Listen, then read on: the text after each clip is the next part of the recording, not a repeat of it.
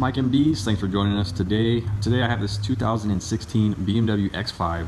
The customer's complaining of the back suspension sagging after sitting a while. It's an intermittent issue.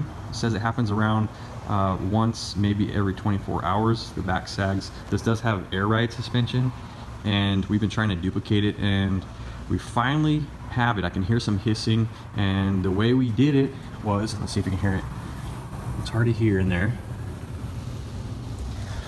We put it up in the air, we activated the system to try to increase the pressure, nothing. But what we did was lift one side, and then torsionally it'll transfer the center of gravity more towards that rear back there. So that's what we were trying to do. Plus change the fold of the airbag itself. And once it's compressed a little bit, it changes the little fold where it goes underneath the cup. I'll show you later. But finally it worked. So if you can't get it to duplicate, then let's try that. Well, this car has really low miles, only has 30,000 miles on it. And it wasn't an accident when the car was new. And they did about $20-some thousand worth of work from the back end. But it all looks pretty clean. We can't find any obvious signs. And then again, that was a while ago. So something's going on. And the fact that both rear are actually lowering at the same time makes us think that it's something close to probably the air valve block.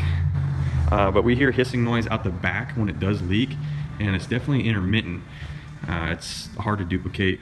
We try pumping it up manually through the diagnostic machine. We can activate the pump, but it's not leaking. It's only when it's loaded down, and it happens like once out of every 24 hours ish, and it just happened this morning.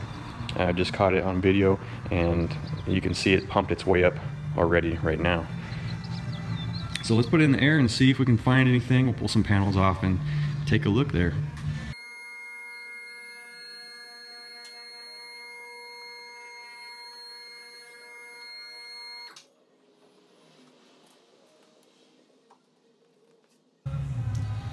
All right, now we have this guy in the air, and I'm gonna check underneath here, do a check of some of the lines and the components. The actual pump is under this area, and the valve block that's in charge of activating and managing the pressures. And this system, it has the airbags in the back as well. You can see them tucked up in there in the back. It's kind of hard to see here. Get the light in there. You can see it. There's one there. Maybe this side's easier to see. You can see it there. Right there is the level sensor. There's one on each side here. There's the other one there. So I want to check those, see if the wires are damaged, see if anything is damaged. They look fine, but I'll double check. And check any serrations in the actual bag itself.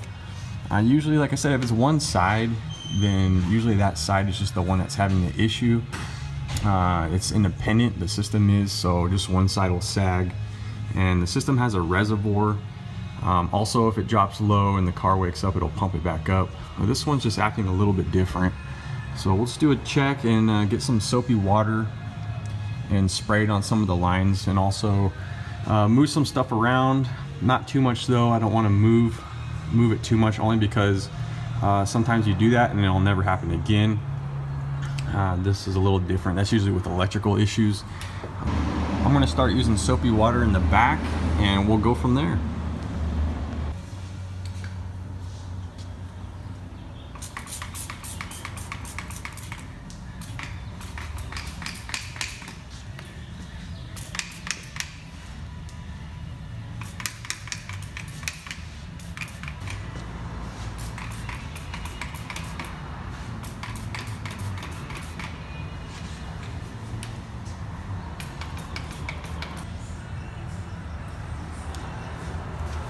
I don't see anything right now, so what I'm going to do is I'm going to hook up the diagnostic machine and activate the air pump to build up some extra pressure and then squirt it down.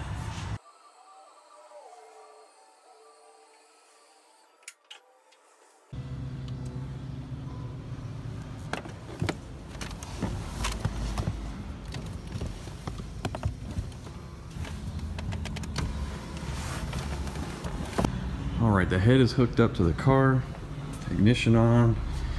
Let's set the charger to power saving mode. Power supply mode. All right, there we are. Don't want to kill the battery. All right, now all these are the computers that the car has for all the systems. If I click on it, I'm going to take a shortcut straight to it. So this is electronic height control. Just click on that guy and see if I can activate the pump that way.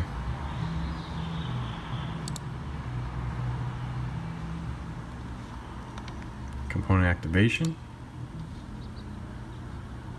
Air spring, that's what I want.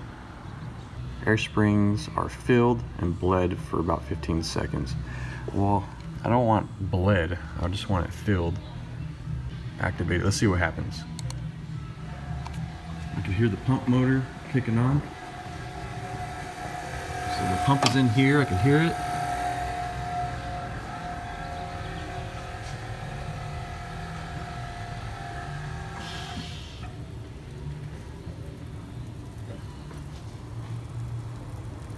I don't hear anything leaking, but let's, oh, hold on. I see some bubbles there.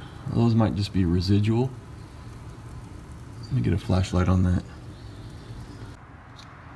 Squirt some more on here. Let's see if I see anything. Flashlight.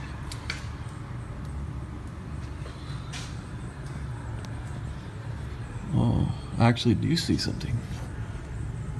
Let me zoom in on that. Let me get a better light. All right, let's spray the other side. Now I have a light on it. Let's get it back in there.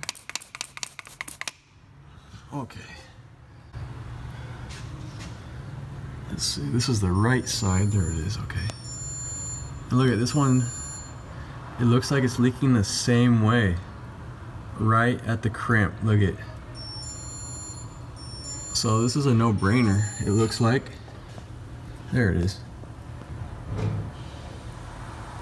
So it's also leaking right in there.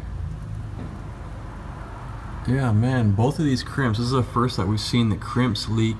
They might be aftermarket because, like I said, this thing was in an accident a while ago. If these are aftermarket ones, it's kind of common, aftermarket stuff on these Beamers, they just don't last. Always go factory if you're gonna keep the car. But this guy didn't know. It's probably the insurance company, what they allowed.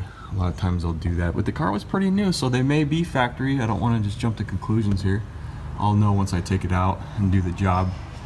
Cool, so we found it. They're both leaking, which, like I said, is super rare on a low mileage newer car. Normally it's just the one side, or like I said, if both are leaking, then it's usually a line is pinched or something in here, or usually the little check valve and the valve block goes bad, and depending on temperature it'll leak through that valve. In that case, you replace the valve.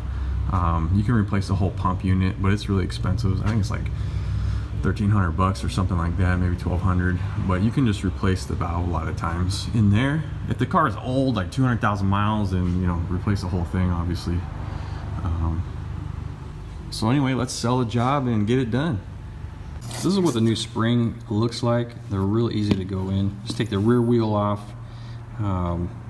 These things index right here, so they go in and lock. You just have to be careful with the routing, with the line going. You want it to go through here. So fish it in first through here once you get to that point, and then connect it, and then lift this up and lock it. If you do it after, it won't push down in here because this is like a little half moon that's almost closed. So feed it in that way and then lock it in.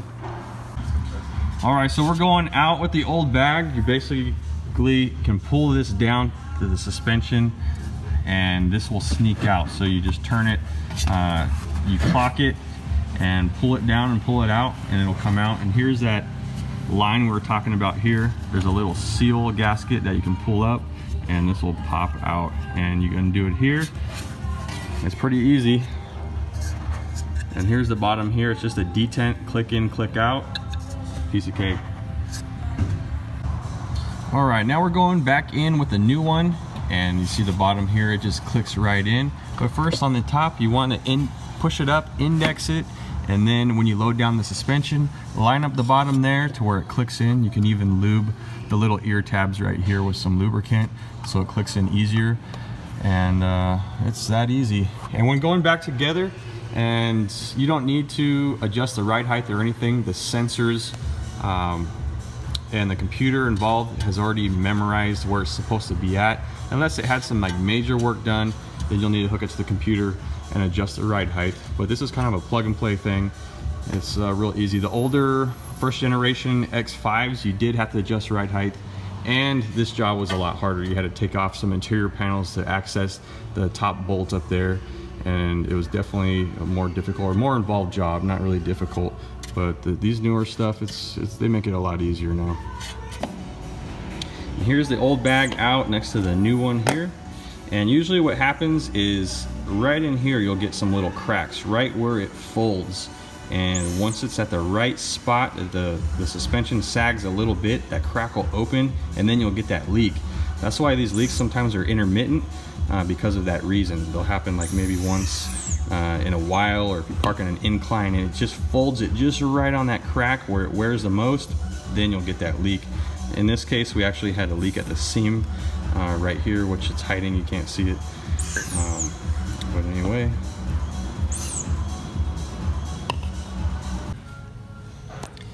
Alright, now that we have this thing in, you can see that it's locked down on the bottom. You can see the little detent right there, locked in.